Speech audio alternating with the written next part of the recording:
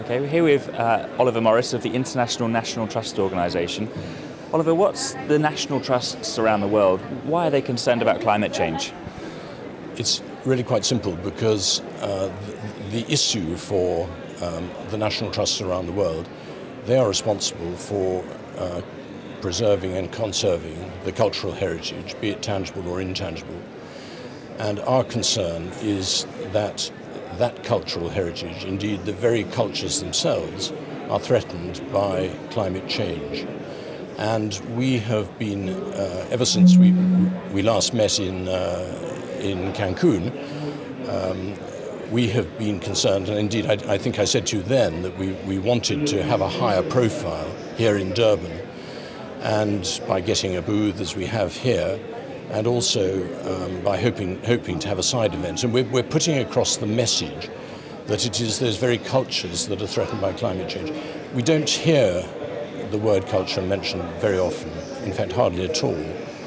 And for example, if you take the situation in Uganda, where the average temperatures have risen enormously, and the snow on Mount Rwenzori, for example, is melting very fast. In the last 100 years, it's reduced from 6 square kilometers down to 1 square kilometer.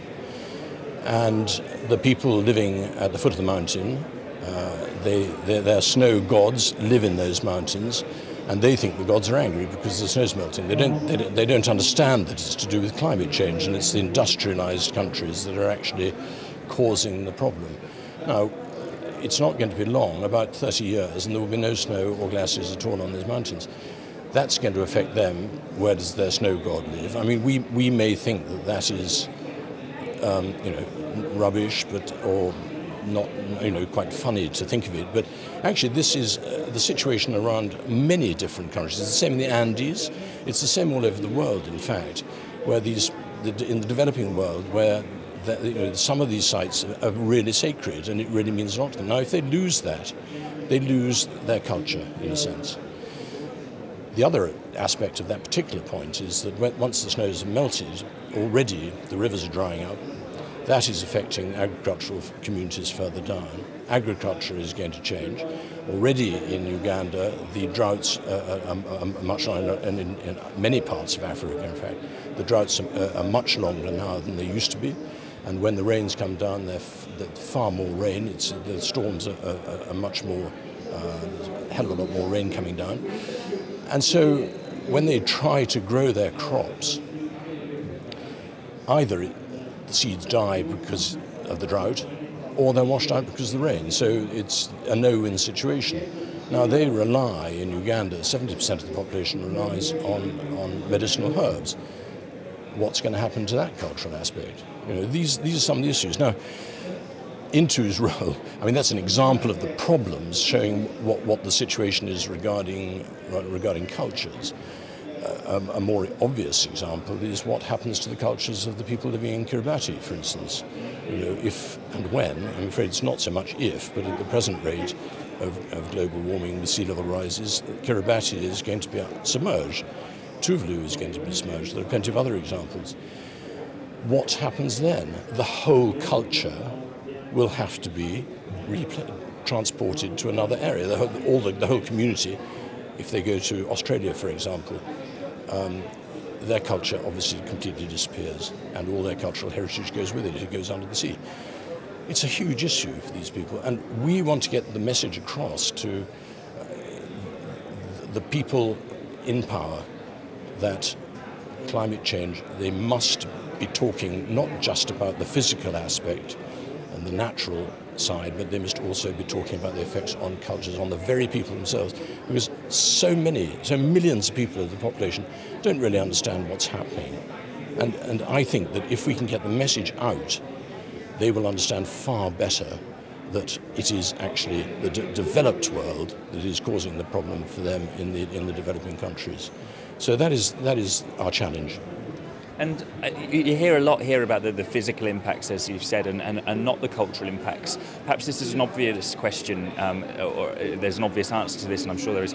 But why is it important to maintain culture? Why is that something that really is top of your agenda?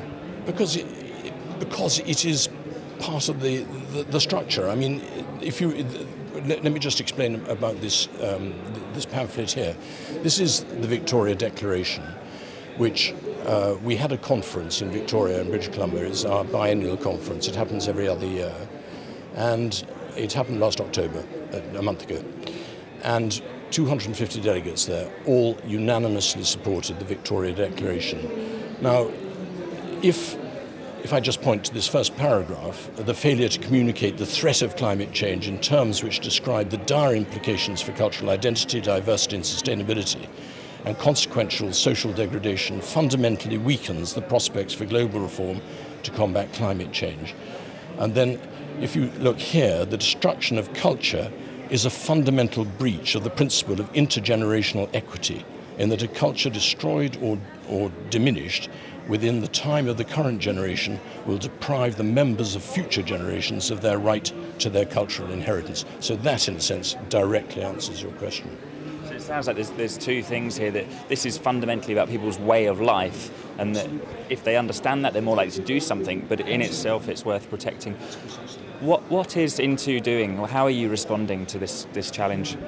Well, we're here. We're trying to get this message out. We hope to be holding a side event next week, and we should be speaking to this problem, raising the awareness. We have a working party, a youth group, who came to me yesterday and asked if they could help in any way with this, and they have taken a copy of the Victoria Declaration, and I hope they're going to be using it as one of their projects. They're going to look at it and see if they can develop an action plan to give back to me as to how we can take it forward.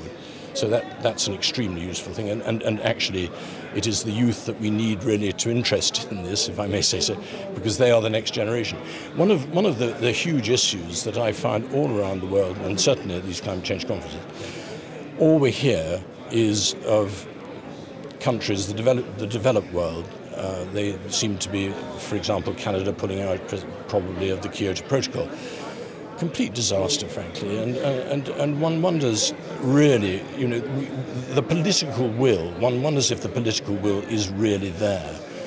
And I have a real issue with this, because I actually believe politicians are not the right people to be making these decisions. The politicians are there for the next 5 years if they're lucky, and then they're always looking to see if they're going to have a job within a very short time frame.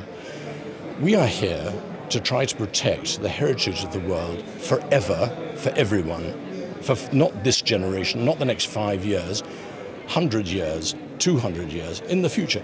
Politicians have a very, very short time scale because of their job. That's all their job is, really. I mean, if they may be re-elected for another 5 years, but I mean that, so there's a real issue here. Now, and also the industrialized nations, there are so many vested interests in making sure that the global emissions and all those things from the industrialized world, the actual industrialists themselves, most of them, I'm sorry to say, don't seem to have a conscience about the effect that they are having on the developing countries. And that is a real issue.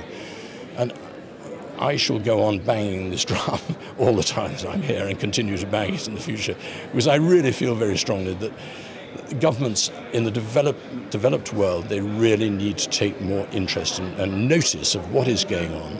And I just don't think that the political will is there at the moment. And that is a crying shame in my view. Oliver, it's been fascinating talking to you. Thank you very much for joining us.